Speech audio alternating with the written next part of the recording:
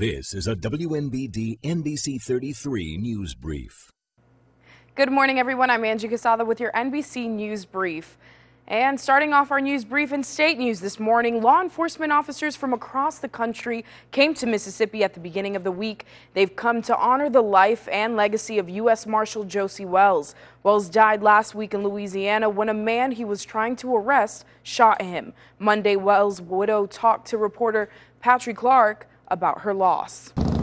The parking lot at Wade Baptist Church was packed Monday. Family, friends, and law enforcement agencies from across the state drove to the small town of Wade to honor the area's hometown hero who was killed in the line of duty last week, 27-year-old Josie Wells. The greatest gift of all is to have served your purpose. His purpose was to protect. So he honored that gift that he received from God. His wife Channing says the outpouring of support is amazing. To all his friends, his colleagues, people that met him even for a short time, thank you. Channing says her husband's passion for law enforcement began early in life. He was raised in a law enforcement family and carried on that legacy with pride. That's all he slept, breathed, was law enforcement. That's all he knew. She even recalled what he would say about his job as a U.S. Marshal. I want to be that law enforcement officer to make a difference.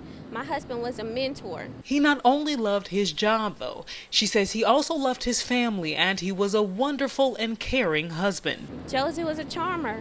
That's the first thing that caught my eye about him. Losing the love of her life is heartbreaking, especially now that she's pregnant with their first child, who will bear his dad's name. The fact that I've had 8 glorious years with him, I have my memories, I have tons of pictures. And Channing says she will do her best to carry on her husband's legacy, and he will always have that special place in her heart. Not a doubt in my mind that he's in heaven preparing a place for me so that one day when we do meet again in eternity, my husband will be there for me. In Jackson County, Patrice Clark. Well, we are learning more about why Democratic candidate Lieutenant Governor Jelani Barr was arrested. Mississippi Highway Patrol tells us Barr was stopped by a trooper Monday afternoon in Holmes County for speeding.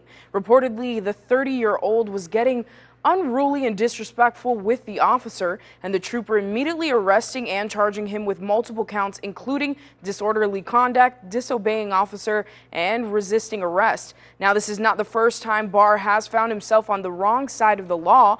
Back in 2012, the grand jury indicting him for allegedly assaulting a Greenwood police officer. We reached out to Barr for a comment, and he refuses to talk with us. Mississippi Highway Patrol is in the process of reviewing dash cam video to make sure proper procedures were taken in this high-profile case. Well, thank you for tuning in to your NBC 33 News Brief. We'll see you tonight. This has been a WNBD NBC 33 News Brief.